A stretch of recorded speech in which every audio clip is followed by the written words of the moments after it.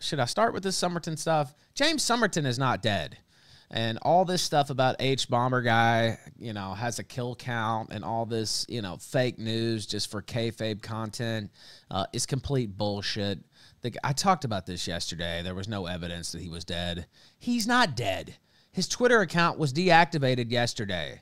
Now, he would have had to do that himself. Also, there is evidence here, if I can pull this up, from James Somerton's ex-co-writer, Nick. By the way, I don't even give a fuck about James Somerton, but I do give a fuck about the usual suspects making up fake bullshit for their content. And we've seen it with Josh Moon. We've seen it with Fake Cancer Man. And it's just like, actually, you know what it's like? It's like, do you know that Bayou or Near fucking loser, whatever his name was, who the media wrote many articles about him being dead, and I kind of assumed he was. You know, it was reported everywhere. Well, Josh Moon and Kiwi Farms and all the usual suspects came out hardcore, said the guy was alive, kept denying that he had killed himself and that it was Kiwi Farms' fault, did that for months, and now apparently he is alive. But when it's some bullshit they want to push, when it's some fake news they want to use to boost their numbers, they're all over it. And that includes Josh Moon himself pumping up this fake-ass bullshit story. James Somerton is not dead. I don't even give a fuck about James Somerton, and honestly never even heard of him until this Hbomberguy video that I also didn't care about. Plagiarism on YouTube doesn't mean a motherfuck. It's complete fucking bullshit. Nobody should care about that. I can't understand how that got to be a big deal in the first place because it's fucking YouTube, and I talked about this yesterday. It's not a scholarly source. Nobody should give a fuck about plagiarism. I mean, if you absolutely plagiarize word for word, I could see the person that you did that to giving a fuck. But as far as it being some, you know, major drama controversy that somebody, you know, should get the pitchfork out about, it's complete just lunacy.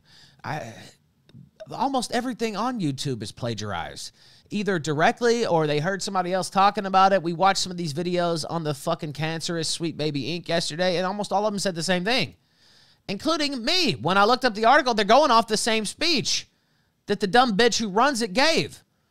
And I guess there's a little bit more on it today. We'll talk about that too, but that's just how it works in the internet ecosystem. And the idea that anybody should give a fuck about plagiarism on YouTube is fucking retarded. It's absolutely fucking retarded. And it's even more retarded that they ran with this story that this guy killed himself when there was zero evidence that he did so. He posted some shit on Twitter about, oh, this might be my final message or some shit like that. And people ran with him supposedly killing himself. And this has been almost a week now. Almost a week they've been running with this. People are setting up streams to talk about it. I covered it yesterday throwing shade on it because I'd seen no evidence he was dead. And usually if you're dead, it comes out relatively quickly. Some kind of evidence, right? You know, through local reports or a friend finds out and it goes on Twitter or X, whatever the fuck you want to call it. Usually there's something out there that shows that somebody has died. And again, I relate it to the Bayou/Near situation. And Kiwi Farms apparently correct in that situation. They're like, well, there's no State Department reports. There's no local media reports. Well, there was none of that in this situation either. But that damn sure didn't stop the owner and editor and fucker in chief of Kiwi Farms from running with the story regardless. Because he has no problem with fake news as long as it's something that benefits himself. And it's always been that way, and it'll always be that way. And it's not just him, by the way. It's many others. But there's been this just internet fucking craze about this guy being dead and all these memes and stuff. And, you know, I understand the memery, etc. But there was never any evidence that he was dead in the first place. People who kill themselves usually just go ahead and kill themselves. They don't post about it on Twitter. Maybe they do post a final farewell. Then they kill themselves, and then you hear, oh, this guy killed himself. But that's not what happened here. It was complete phonery. Phonery is not a word, but fakery in the first place. And again, that didn't stop anybody, and they're still trumpeting this to this very fucking moment that this guy is dead. Well, he's not dead, because dead men don't deactivate their Twitter accounts, which is what he did yesterday. He's alive and well. Well, I don't know how well he is, but he's alive. And that's confirmed by him deactivating his Twitter account yesterday, and it's also confirmed right here from his ex-writer. I'm aware of the tweet and the situation right now, and to my knowledge, there's nothing to worry about. Well, I don't know what other proof you need. And honestly, the deactivation of the Twitter account is it, I mean, that's just dead set evidence, just dead on evidence. And I'll see what the mumbler-in-chief had to say about it, because I actually haven't seen this segment. This is from his show the other day. 109, I believe, is the timestamp. Let me pull this up. Now, again, this is the fuck who never lets fake news get in the way of a bullshit story, unless it's about him. Then he's outraged. Then he's up in arms. But he feels free to lie about everyone else and every other situation, which he does all the fucking time. Non-stop. That's all it is over there, is fake fucking news. And if you think I'm exaggerating, I'm not. Yeah, there might be, you know, a real, you know, screenshot or real bit of news here and there, but the actual thrust of the website is complete fakery. And that's just facts. And if you don't like hearing it, I don't know what to tell you. Now, let me pull this up. Okay, I think this is the timestamp. Let me see. Yeah, it is. I can't hear it. Hold on. You guys find any cool silver on like a war trophy site? Buy it for me. I want more. I'm not buying you any fucking silver. Josh Moon will never let a bullshit story go to waste. No, that's exactly right. Or I didn't. Oh yeah, I should have put suicide as an option, but I did not. Didn't have the foresight. Right into the lolcow segment. The Swerf hamster has done her job for today. No more hamsters. We're doing lolcow stuff. You're one of those people that looks for the hamster to disappear when you skim through the videos. This is the time. Well, every time you talk is doing lolcow stuff since you created that whole site just to shield yourself. You're listening. This message confirms that we are out of the weeds and into the tall grass of the fields, of the pastures. Let's start with a little recap. So a while ago, okay, do a recap. This guy called Hbomberguy, who I'm not too familiar with, but apparently he's a very he looks like he is pure AIDS. He's like a British man who looks like he has AIDS. His eyes are like sunken and like brown. He has like butthole eyes. He's very. By the way, Josh weighs 300 pounds and is probably getting closer to PPP territory every single fucking day. Ugly, and he's British. And not that Hbomberguy is not a weird looking motherfucker too, but it says about gay shit apparently. He is a graduate of the Medicare alumni. So Mr. Medicare, Jim, was and by the way, an alumni. That's another one who has run with this story with zero evidence whatsoever. And I understand there's a lot of kayfabe enjoyers out there. Retarded. Anyway. The Medicare forums. And another alumni was Hbomberguy, which was like a trolling, like harassment, like Ventrilo, old school Ventrilo harassment type trolling group, I think. And he has since gotten trolls from Morris, renounced all that, and moved on to bigger and brighter things, such as critiquing queer content on YouTube. A while back, Smoke doesn't give a shit, by the way. He was not enthused with the whole thing. He just stretched out and took up more of the mouse pad. Talked about this, and when I actually watched in my off time Hbomberguy's full takedown of plagiarist on YouTube, which was a sort of, now in retrospect, it was kind of a masterclass in what he was trying to do. He was doing a video essay, broadly speaking. A masterclass. It was 4 hours long on YouTube plagiarism. He tried to call internet historian a Nazi. Did, as far as I know. I didn't watch the motherfucker because I would rather hang myself from the ceiling beam than watch a 4-hour video about YouTube plagiarism. That sounds like some type of Mossad torture treatment. Speaking about plagiarism on YouTube and how copyright theft or like content theft is like abundant and nobody cares. Nobody cares because they shouldn't care. Who gives a fuck? He took a swipe at Internet Historian. He took a swipe at like some other guy, but then it was mostly a no holds barred destruction, total and complete humiliation of a guy called what's his name? Well, at least I knew the motherfucker's name when I started the show yesterday and today. Like James, I forget his last name. It's James Somerton, I want to say. Somerton. I was right the first time. God, I'm stupid. I should have just went with my gut and ignored all the naysayers. James Somerton, who was a very popular, I want to say he is the worst at just messing up the. It could be a key fact, but it could also just be he does this all the time.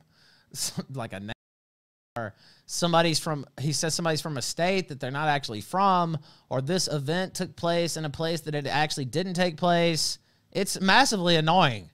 Like 1 million subscribers on YouTube. A very popular. What's like, up, Slog? Queer. When I say queer, I just mean he talks about gay shit all the time.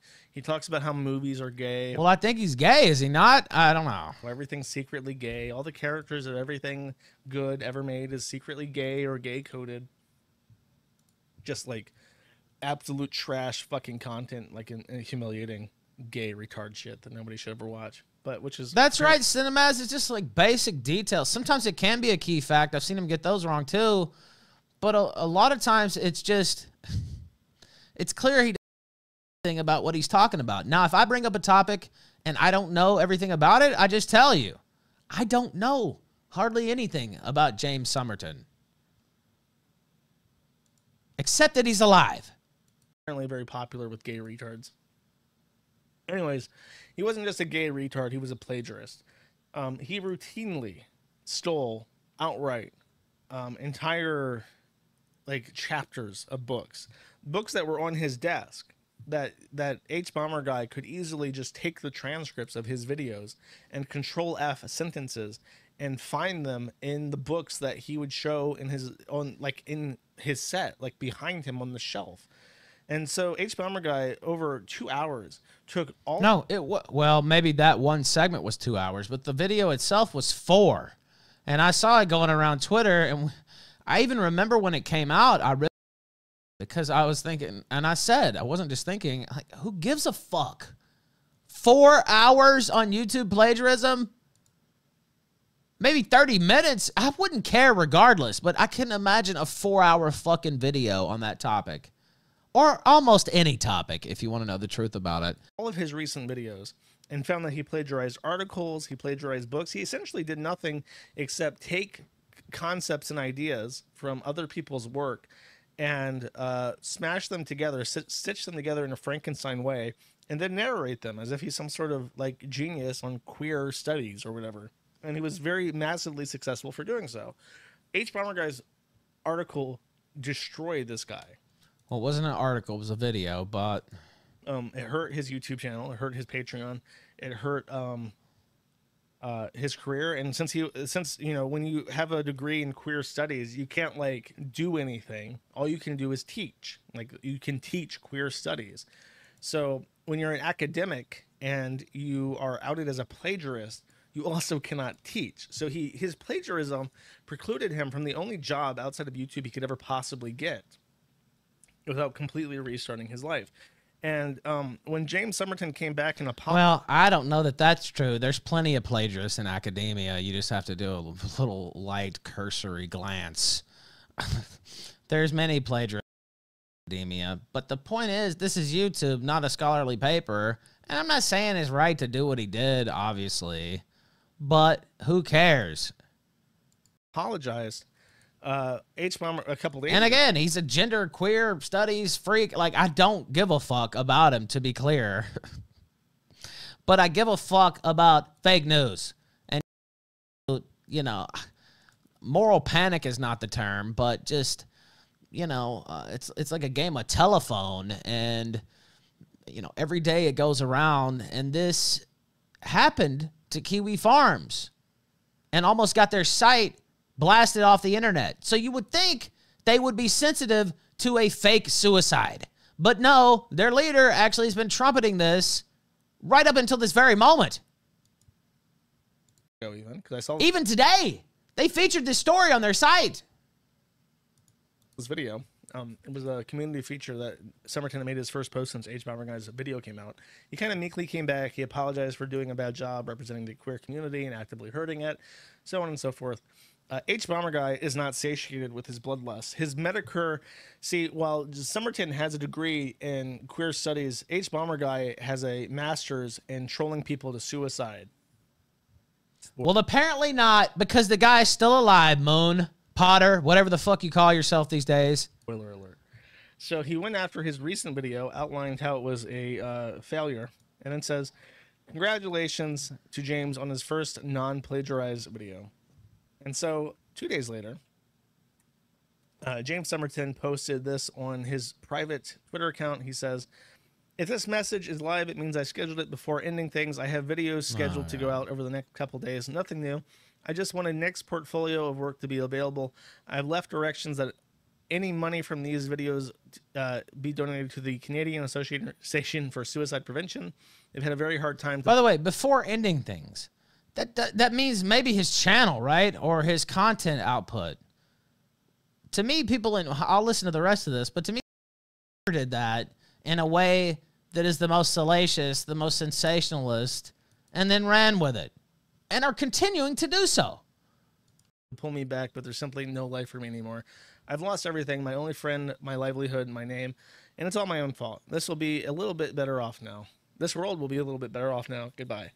So he's killed himself. No, he hasn't killed himself. And again, this is the exact rerun of the playbook they ran against Kiwi Farms to shut down the site. And Josh was up in arms. Noel, whatever you want to call him, was up in arms. And how could they say this without proof? How could they do this without proof? They're shutting us down. They're killing free speech. And then, when it's to his own benefit and to the benefit of others associated with him, he pushes it without any confirmation. And in fact, we today confirmed that the motherfucker is alive. I've not seen any retractions. I've not seen... And you probably won't. Friend, my livelihood, my name, and it's all my own fault. This will be a little bit better off now. This world will be a little bit better off now. Goodbye.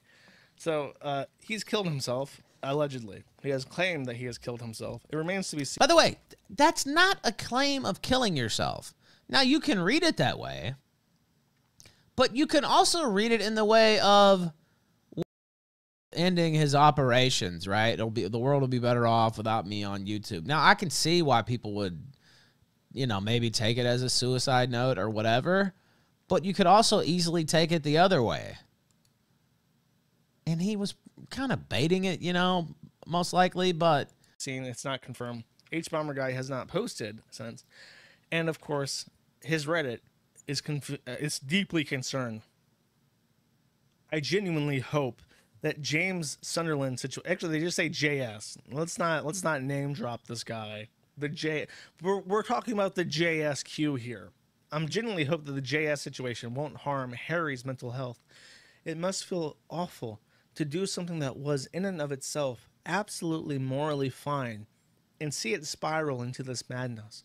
Harry, I hope you are not beating yourself up and have a good support network right now. Whatever happens, you did good. Your intentions were pure, and you are not responsible for whatever JS did or did not do. And Kat, yes, Kat. By the way, that's trash too. And again, I don't give a fuck about James Somerton. But they hounded this guy mercilessly. Again, we're gender theory expert or whatever the fuck. Like, fuck that, obviously. But the whole idea that this mob who was engaged in hounding this guy every single second since the Hbomberguy video came out, the idea that they don't have any responsibility and that Hbomberguy doesn't have any responsibility for a possible suicide is retarded. Now, turns out he didn't die. He's still alive. So they definitely don't have any responsibility for that. But they're so quick to absolve themselves. You know what? Just own it. If somebody kills themselves because of some shit I did, I'm going to say, oh, well. Shouldn't have done it. Too bad. They're gone. But fake moral vagging fucks instead want to say, oh, well, we didn't really mean it, and no, we were just wanting him to get better, and da-da-da-da-da, so that they can have a clean conscience. Well, I don't give a fuck what anybody does because of something I said on here. I don't want, you know. Well, there might be a couple that I'd like to see. Take it. Take it all the way. But, you know, that's their decision.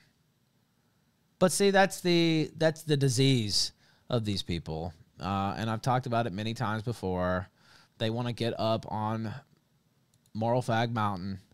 And then when, you know, the results of their mob activity, it didn't happen in this case, but it has happened before. In various, you know, examples on the internet, and then it's like, oh, well, we didn't mean it, and oh, God, no, fuck that. But again, this guy's alive, so that whole point doesn't even matter, but I said it anyway. Also deserves all the love in the world, and profit rolls or whatever is good for self-care for her. Thanks for calling me out on that omission. Internalized misogyny and ignoring her input. What even is this Reddit? Is what's happened here. Edit 2. If you genuinely think I cannot feel sorry for Hbomb and JS at the same time and see Harry as the most affected party, you need to touch grass and think why you automatically chose the least charitable reading of what I wrote.